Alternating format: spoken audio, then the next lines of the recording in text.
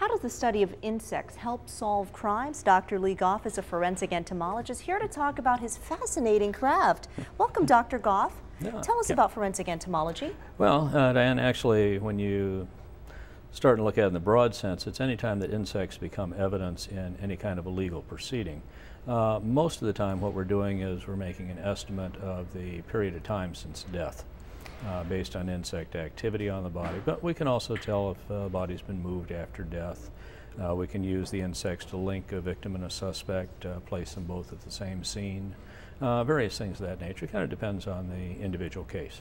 Kind of gory, but at the same time for you it's turned out to be a bit glamorous. We have some of the work that you've done training insects to be actors on some TV shows, like this one is Baywatch. We can roll that.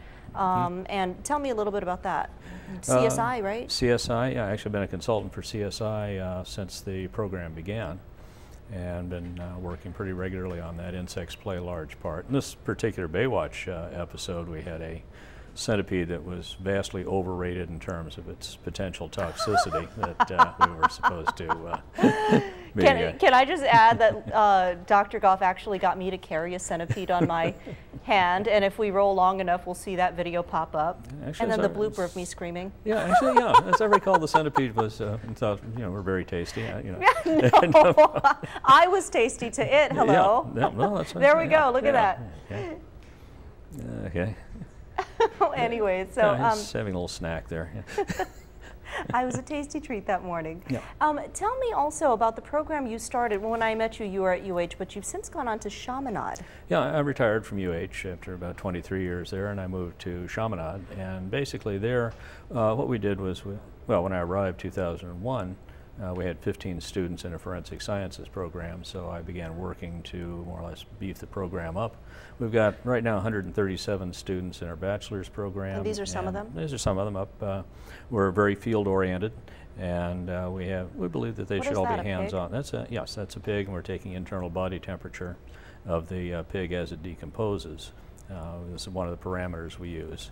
This is one of our students, Brian Johnson, who's actually been lifting fingerprints from a corpse in this particular case. It's something that's not that easy to do.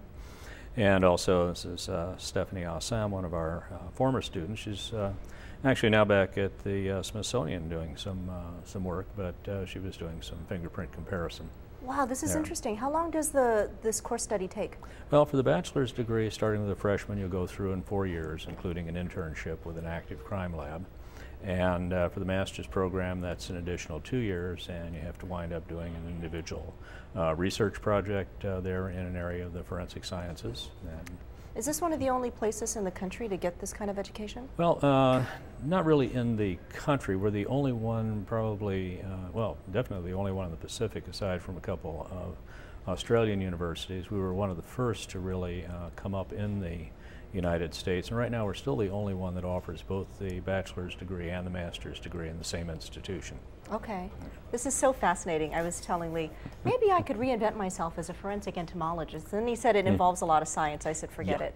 But maybe someone else out there would be interested. Yeah, it could be. We get a lot of interest. Then suddenly people discover that there is science involved, and yeah, it's a so little interesting. bit of an about turn. Yeah. So fascinating.